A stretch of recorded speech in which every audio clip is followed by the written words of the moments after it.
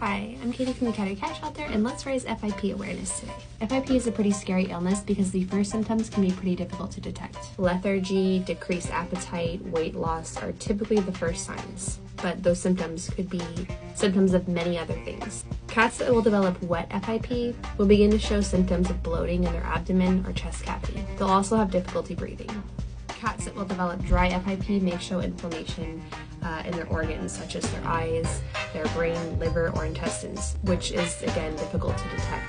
Cats deteriorate really rapidly, and an untreated case of FIP is fatal. I hope that answered your question. Of course, let us know if you have any more.